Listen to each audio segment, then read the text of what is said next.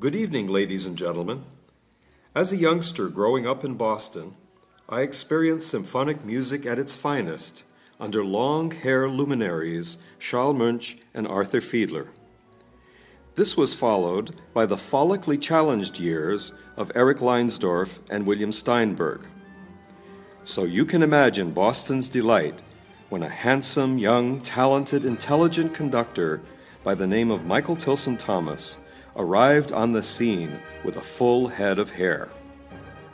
That was when I first met Michael, and it became apparent in our discussions he was about to forever change the world of music as we knew it.